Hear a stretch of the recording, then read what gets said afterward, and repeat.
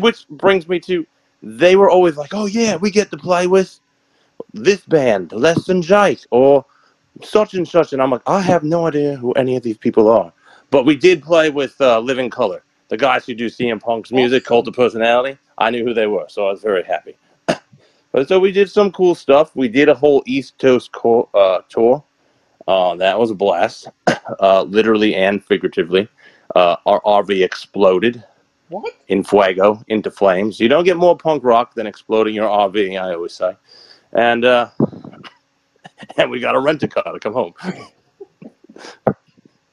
Right on the highway. We made front page news in South Carolina. And it wasn't our fault. Like, we bought there were plenty of red flags. Hey, you want to buy this 30-foot drive RV for only $1,000? Sure. That's a steal. Oh my God. We get in it. I don't know how something with so much water damage could catch on fire so easy.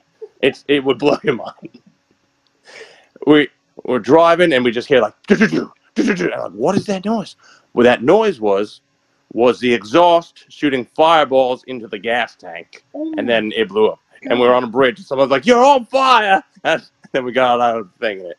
We got some of our stuff out. We bought all new. Luckily, we got the cash bin, and we were able to buy all new equipment. So we only missed one date on the whole tour, so it's okay. Yes, yeah. I am quite the adventure to be around.